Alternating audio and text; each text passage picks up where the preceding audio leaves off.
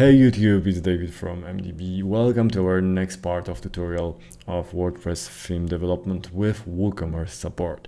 So in the previous lesson, we've been working on our product page. So how to create and style the product page for our e-commerce. And in this video, we're gonna learn how to work on the shop page. And we're gonna do it using slightly different methods. So without further ado, let's get started.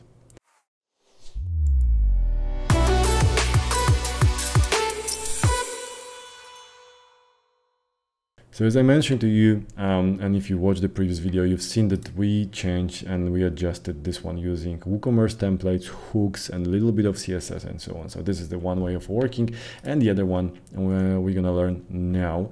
So now we could do pretty much the same. So we could have a template for the shop and then try to adjust it, but we're gonna do something slightly different, a little bit more complex, but that shouldn't be too complex. And in my opinion, it gives you a little bit more freedom on what you can do. You are not strictly tied to existing schedule, existing structure of the files, so you can create them by your own. So what we're gonna do, we have this WooCommerce file which is responsible for displaying all the WooCommerce pages.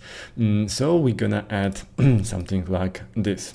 I'm gonna add a small condition. So I'm gonna say something like this: if is shop, or actually it's not a shop, then please do display what you've been displaying so far. But otherwise, if this is our shop page, then please echo shop. So what it does, it basically checks whether we are on the shop page, and if we are on the product page, nothing really changes because we are falling back to this one. And if we are on the shop page and only shop page, we will see shop, right? Okay, so now we have this one here. Let's close this up, and because we will be adding now a bunch of HTML here, so now we are free to actually start building our HTML template. So what I'm gonna do, I'm gonna start with, let's say, container with some margin on the top. I'm gonna add some row in here, okay, and this is my row. Now what we're gonna do now, we're gonna use something which is called custom query.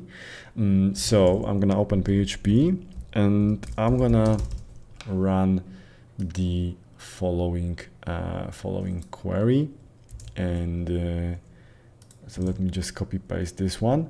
So we have some arguments here.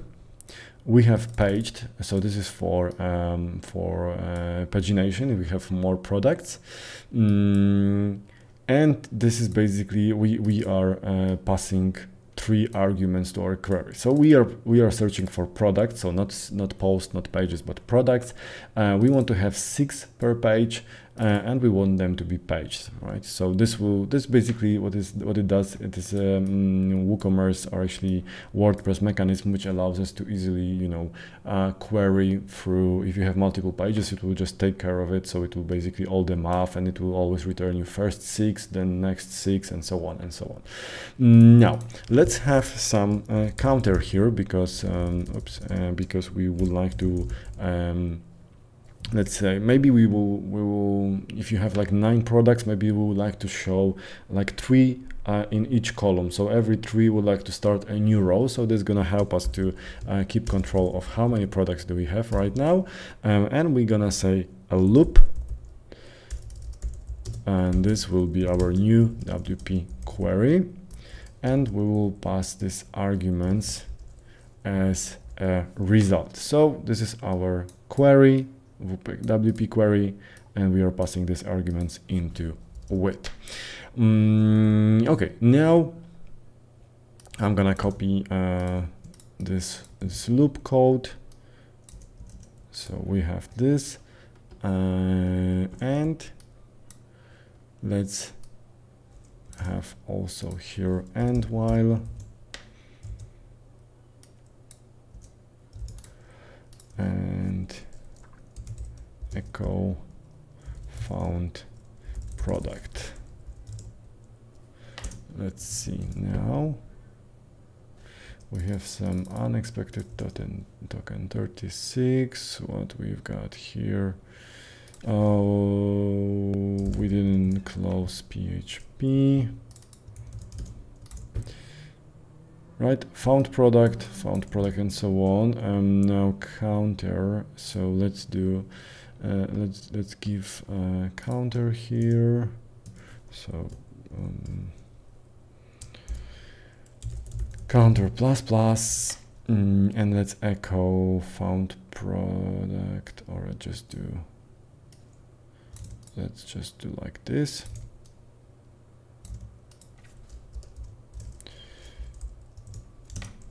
So we have this 1, 2, 3, 4 products, right? So we have as many loops, as many numbers as products we have. Now, let's add some more code over here. So while we are in the loop, I'm gonna get some bunch of variables, and then again, I don't want you to rewrite this code from a screen that doesn't make sense. Just check the source code down below where you're gonna find it. So since we are not using these custom functions from WooCommerce, so since we are not using their hooks, we have to get to this different, metadata manually. If you think of it, at the end of the day, WordPress has this nice and simple structure that you have a post, and you have this meta value. So you have a meta key and meta value, right? So you can have like meta key author, meta value admin, and something like this. So what we are doing here, we are basically getting getting access to all this meta value manually. So I have this image here, and this is the function which basically will give me, will return me the image address. I have regular price, right? So this is the post meta, right? So I have the regular price, sale price. So if you want to display, sometimes you want some stores, they have just the price and that's it, and some will do like sales price. So you would like to, you can set up with WooCommerce regular price and the sale price, and then you can do nice, effect on just, displaying the regular size crossed,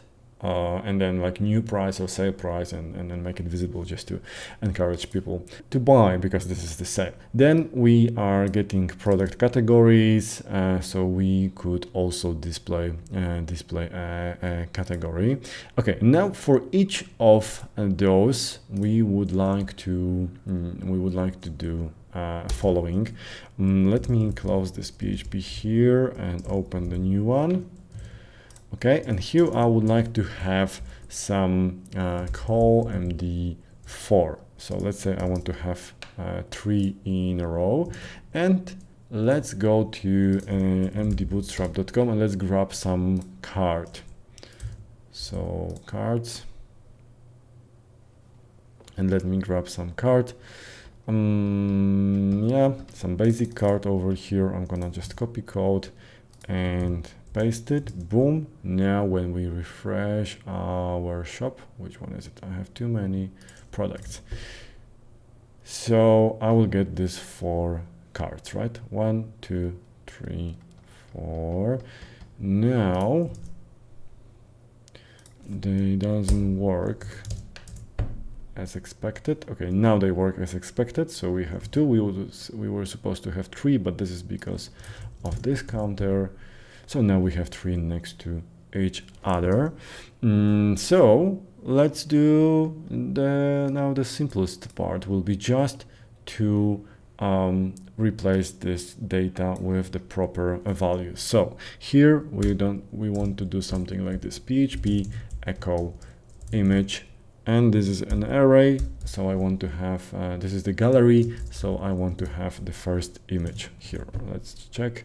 Boom, I've got images here. Now card title, instead of the card title, I would just do regular the title, something which you already know from previous tutorial. This will give us a product name over here. Now, I want to get the link to our product so we could get more information when we click on it. So echo get permalink. So you also know that we've done this in the past. So this is showing me, you can see the link over here in the bottom left corner, equal 4, 3, 2, and so on. So that's working fine. And now let's do something like this. I don't want this text here. We don't want to have any text, but I would like to have some wrapper. Oops. Wrapper.